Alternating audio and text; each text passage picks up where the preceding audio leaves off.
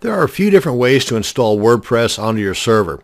While I will always prefer the easiest way for most anything, I would also like to know how things work just in case something requires fixing. I can then fix it myself or have someone else fix it, but at least at that point I'll know what they should be doing to fix the problems, and this minimizes me getting ripped off by somebody overcharging me for work that was not needed in the first place. Now, if you head on over to WordPress.org, that's where we are right now, and download the latest version of WordPress in order to install it yourself, they have what's called the famous 5-minute install. Let me show you where that's at.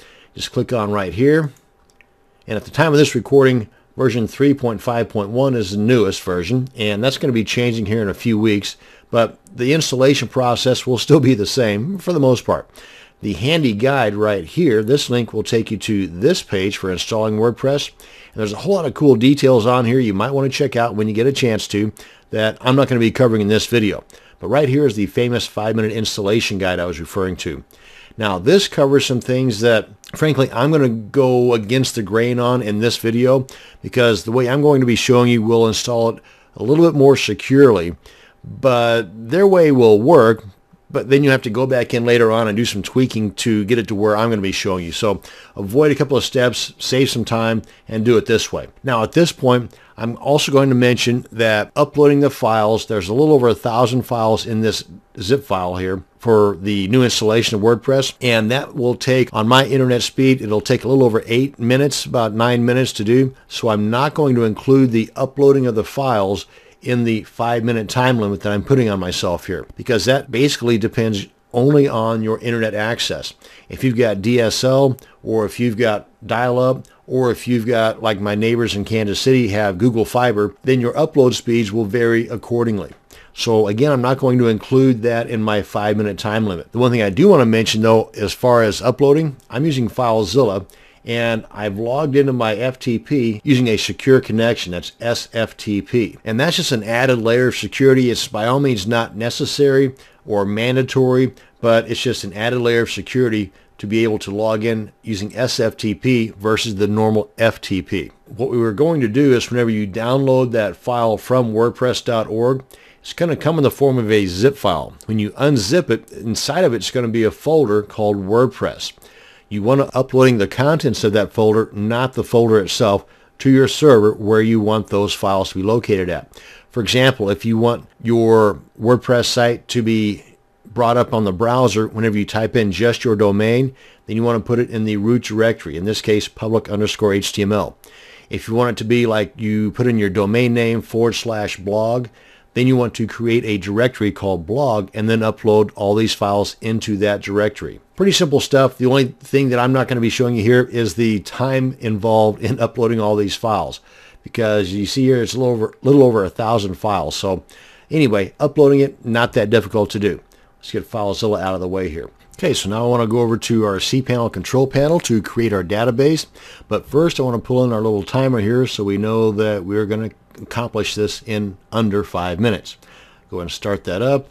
Come on down here to our databases panel, and you can either use the MySQL database wizard, which we're not, or just go into the MySQL databases, which we are, and we want to put in here the name of our database. And you can have whatever you want in there for the most part. It'll tell you if you mess something up, but I also create my usernames using the same name as my database. It's not mandatory, it's just what I do. So I'm going to go ahead and copy the database name here, and I'm also going to paste it here because I'm going to use the same ending of my name, because all this is the actual name, all this is the actual username. I'm going to use that same ending for our username. So let's come on back here, come on down here, paste that, or not paste it, but put that in there like so. Use the password generator, and usually I'll use that one. You can also click here to regenerate a new one, but you need to check that box there saying that you've copied that into your clipboard, use that password, create that user, get that out of the way, click that again, and there we go. Now I want to copy this, but I don't want the period at the end there. That always throws me. Copy that for my password. Paste that there and go back. Now that we've got the username and the database name created, we now need to associate the two together. Make sure that they are both showing here, both the user and the database. Click on Add. Click on All Privileges, make changes, and we're set. Our database is ready to roll. Now then, at this point, we're done with this guy here, but I wanted to show you, if we come on back here, and if we go into File Manager, which I believe I already have opened up here, if we come on down here to the config sample, it's at this point that I tend to differ with what's explained in the WordPress installation guide, because here they want you to change the name of this to just config. They want you to delete the dash in the sample, and inside of here they want you to, let me open that up in an editor, they want you to actually go through and create these keys here, but there's an easier way to do that where you don't actually have to create those keys. They're done for you. Let's go ahead and close this out and I'll show you what I'm talking about. So we're just going to leave that alone. And we come on into our index here, and let's just refresh that.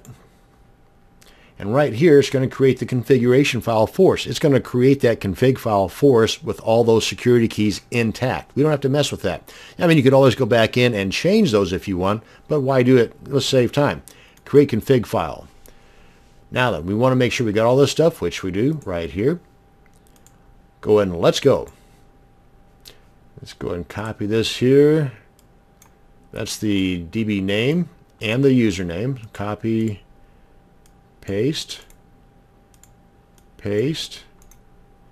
And you see how I'm pasting both the beginning and no period. Okay, just want to make sure you were aware of that. And the password, make sure we get all of that, but not the period that was at the end there in cPanel. And paste. And unless your host is something other than localhost, leave it alone. Now here is another security measure that they don't really tell you a whole lot about. I'm going to change the database or the table prefix to something else because hackers know that it's most always going to be WP underscore. Let's change it here to DTWTO. Yeah, that'll work. Underscore. Click on Submit. Run the install, and we're almost home free. Site title. And admin, we want to change that to something else. Password, let's go ahead and throw something in here.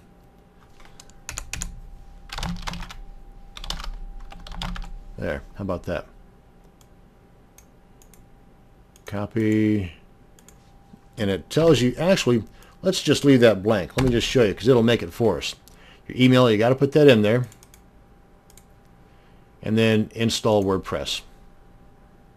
See, it made the password for us, nice and secure. Copy that down, log in. I'm running closer on our paste, and there. So technically we were right at 5 minutes. Had I not been yammering around, it would have been much less than that. That's how you can create your WordPress site manually and do so, in this example, right at 5 minutes. But in most cases, if you're not having to talk, you can do so in less than 5 minutes. Let me go ahead and show you what the site looks like real quick. And click on that. And here we are, my blog. And you can always change this stuff inside of the back end here. But our site's created. That's it. That's how you can manually create your WordPress site in under 5 minutes, or as in this example, right at 5 minutes. Thanks for watching, and you have a great day.